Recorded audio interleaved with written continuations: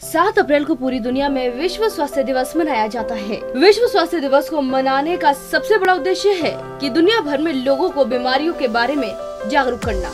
इसके साथ ही इस दिन को मनाने के पीछे मकसद है दुनिया भर के लोगों को स्वास्थ्य के प्रति जागरूक करना, साथ ही साथ सरकारों को स्वास्थ्य नीतियों के निर्माण के लिए प्रोत्साहित और प्रेरित करना। विश्व स्वास्थ्य दिवस मनाने की शुरुआत 1950 से हुई। इससे पहले 1948 में 7 अप्रैल को ही WHO की स्थापना हुई थी।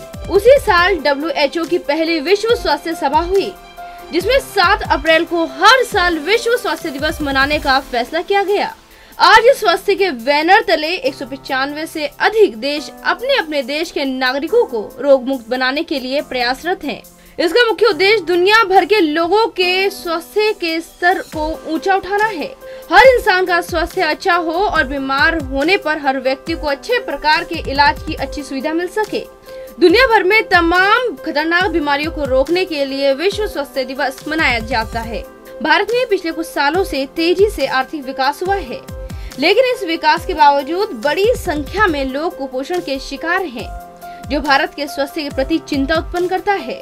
राष्ट्रीय परिवार स्वास्थ्य सर्वेक्षण के अनुसार 3 साल की अवस्था वाले 3.88% बच्चों का विकास अपनी उम्र के हिसाब से नहीं हो सका और 46% बच्चे अपनी अवस्था की तुलना में कम वजनी निकले, जबकि 69.2% बच्चे एनीमिया यानी कि रक्त की कमी से पीड़ित निकले।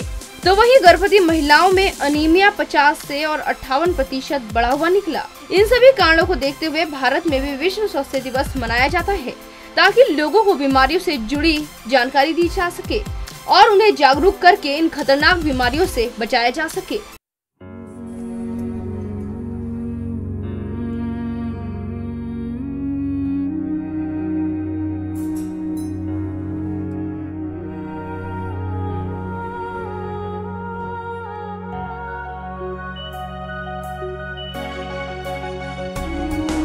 Thank you very much sir.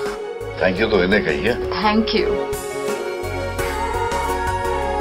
DPMI सम्मान के साथ सुनिश्चित रोजगार।